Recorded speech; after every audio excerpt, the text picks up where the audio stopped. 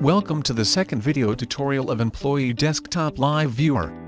After installing the agent of Employee Computer, you need to create an administrator account to monitor the ongoing activities and make appropriate settings for flawless monitoring. To create an admin account, click Create Viewer Admin Account under Server Settings. Click Add button. Input the username and password. Then you can select different computers from list or just select all computer. Finally, click OK, and an admin is created. You can see the newly created admin on the list. To modify admin account, select any admin account and click Modify button. Now modify the respective details like username, password and monitoring rights.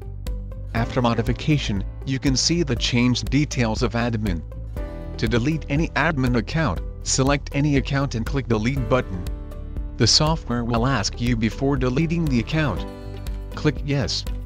After deletion you can see that admin is no longer in the list. To manage the settings of Employee Desktop Live Viewer, click the Settings icon. There are multiple settings options available to you. Recording location. Recording location is the path of the folder where the recorded video will be saved. You can easily browse any folder. Retention settings. Under Retention Settings, you can choose to automatically delete the video after selected days or size.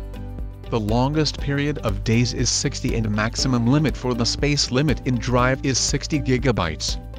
Picture quality. Under Picture Quality Settings, you can change the picture quality up to 100%. Additionally, you can also set the monitoring speed for multiple frames per second. The maximum limit for 6 frames for 60 seconds.